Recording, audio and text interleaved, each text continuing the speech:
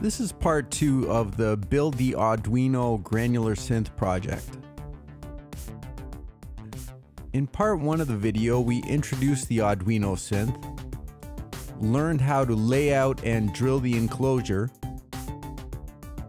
and learned some useful construction tips. If you haven't seen part 1 yet, I suggest you click the link, watch the video, and come back when you're ready. Okay, so let's continue with the construction.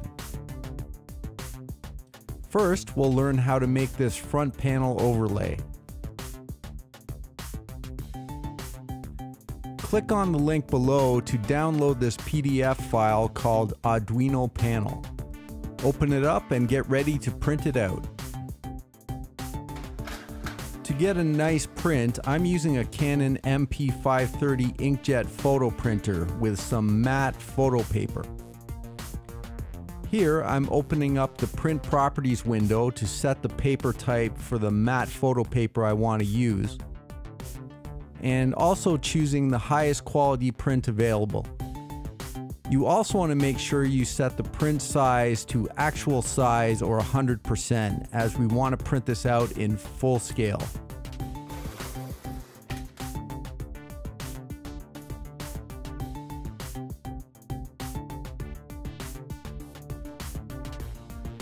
And here's the print fresh out of the printer. It's generally suggested that you let the print dry for 24 hours before you do anything with it. Once the print is dry, we're going to use a laminator to protect it in this clear plastic sheet. Open the sheet up and insert your print.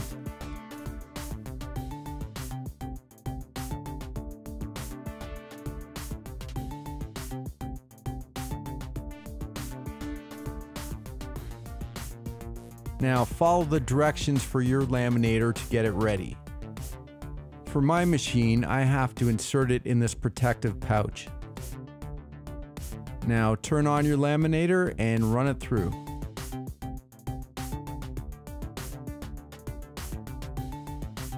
Here's the finished product.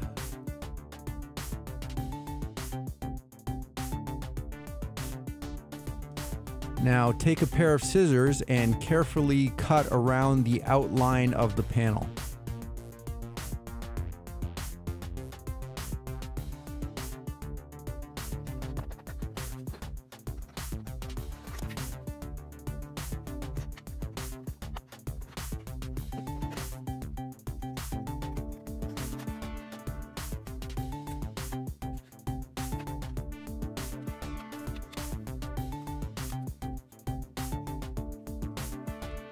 And here's the finished panel. You'll find that the lamination process makes it very strong and durable. Now grab the top of the enclosure and place the panel art in the center.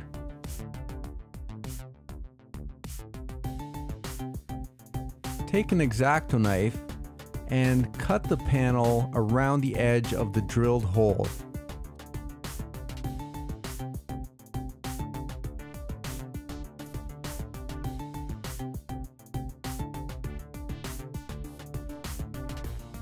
Here's a tip.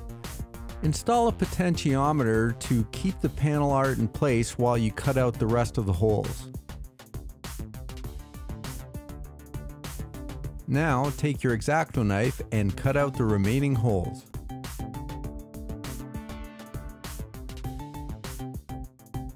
Speaking of potentiometers, we may have to do a little work to get them ready for installation. Some potentiometers come with this little mounting tab. We don't need it for our project, so simply cut it off with your side cutters. Now we'll test fit a potentiometer in the enclosure. As I test fit a control knob, you may notice that it is sitting a little too high off the surface of the enclosure. This is simply because the shaft of the potentiometer is too long, but luckily we can fix that. Measure from the bottom of the control knob to the surface of the enclosure. Remove the knob and mark the potentiometer at the distance you just measured. Clamp down the potentiometer and using a hacksaw, cut it on the marked line.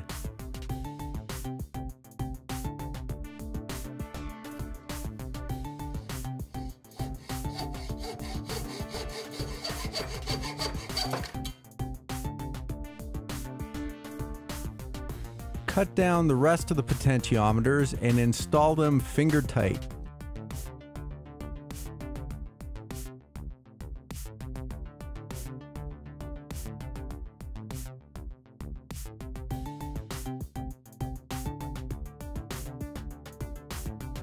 Before we tighten them down, we want to arrange the bottom of the potentiometers in this pattern. Once you've got everything lined up, take a wrench and tighten them down. Be careful not to let the wrench slip and damage the front panel. The next step is to install the control knobs on the potentiometers. Start by turning them all fully counterclockwise.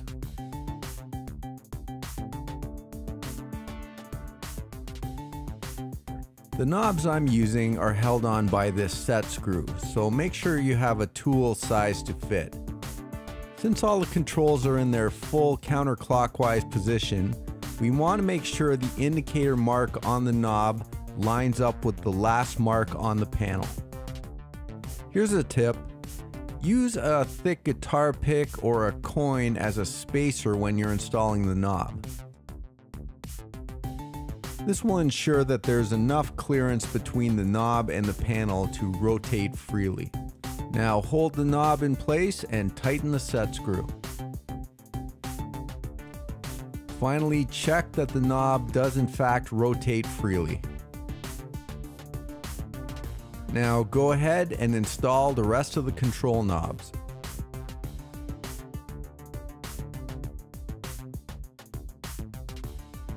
And here's the front panel with everything installed.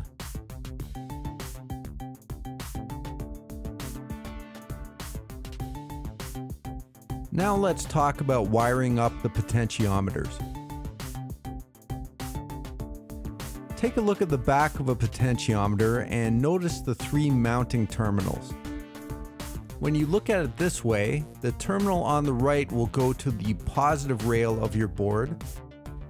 The terminal on the left will go to negative, and the terminal in the middle is the signal pin that will go to your microcontroller.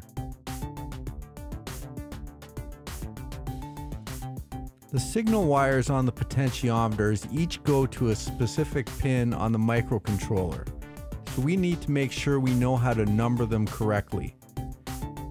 To number the pins on any microchip, you first have to find the pin 1 mark.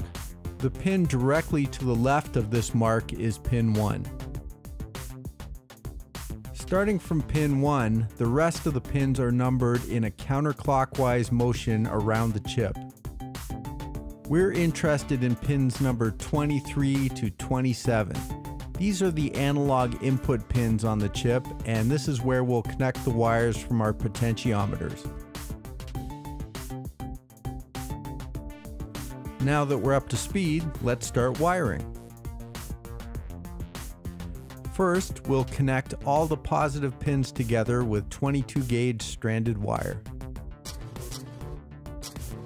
On the last potentiometer, we'll connect a 6-inch piece of wire that will go to the positive rail on our board. Here's what it looks like in real life.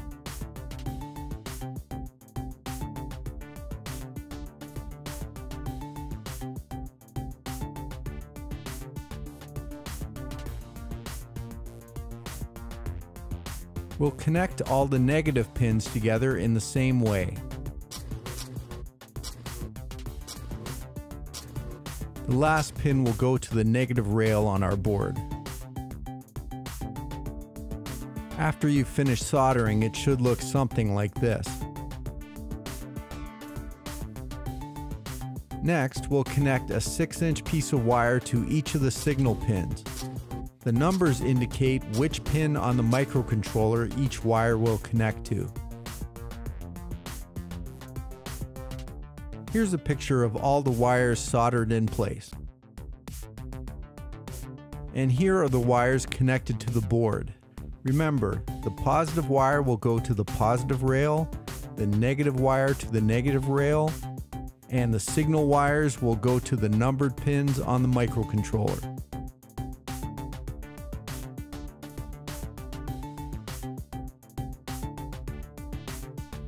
Okay, we're getting near the finish line. Now we can install the audio jack into the enclosure. Here's a trick. If you find too much of the jack is sticking out of the enclosure, a second nut will help you adjust the spacing.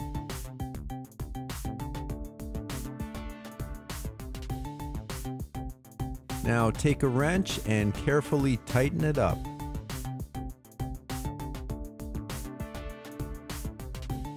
Now do the same with the power jack.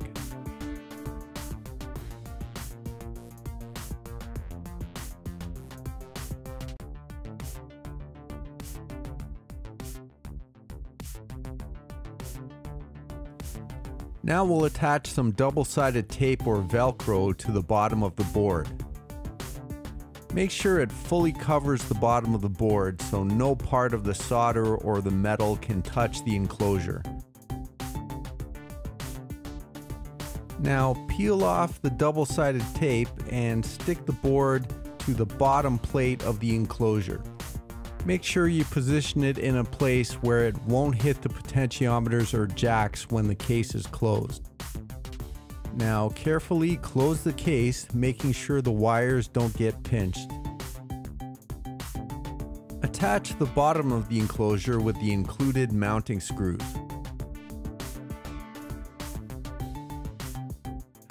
Finally, I'm going to take some stick-on rubber feet and place one in each corner of the enclosure.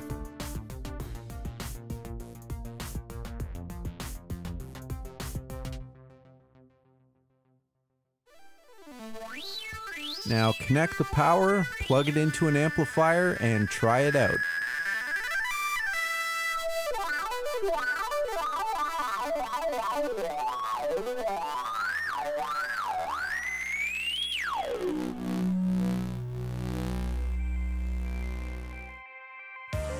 Congratulations! You should now have a fully functional Auduino granular synth. I've had a lot of fun with this project and I hope you will as well. Visit notesandvolts.com for more tutorials and projects, and I'll see you next time.